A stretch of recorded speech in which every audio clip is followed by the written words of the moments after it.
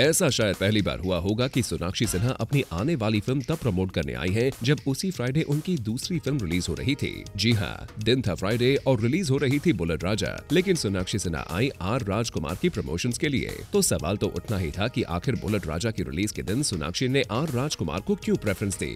I think I've managed very well, and giving both the films the amount of time that each one required from me. So I think I've managed pretty well, and today the film releases, so I'm free of those responsibilities, and now I can easily promote this film.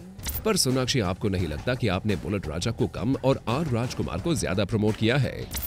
No, not at all. I think I've managed both equally well. There's no partiality. बता दें, यहाँ are राजकुमार की team अपनी comic book को launch करने आई थी। Since it was about comic characters, तो हमने सोनाक्षी और शाहिद से उनके फेवरेट कॉमिक कैरेक्टर्स के बारे में पूछा, जिसका रोल वो ऑन स्क्रीन प्ले करना पसंद करेंगे। तब शाहिद ने तो फट से जवाब दे दिया। I want to play the Joker.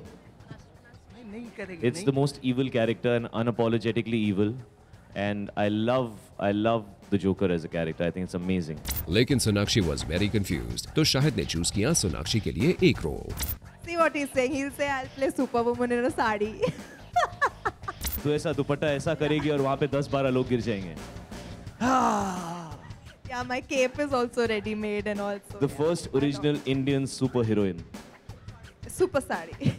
और your biggest superpower will be तू साड़ी के फॉल को जब मैच करेगी तो सुपर पावर्स अनलीश हो जाएंगे, लोग अपने आप गिर जाएंगे। जैसे ही तेरी साड़ी का फॉल मैच होगा, सब लोग ऐसे नीचे गिर जाएंगे, तेरे पैरों पे ऐसे। ठीक है, डन। My super सारी super heroine is also fixed. तो कुछ इस तरह मस्ती मजाक से भरा हुआ था आर राजकुमार का ये comic book launch event. For Ileka Srivastava, zoom, Mumbai.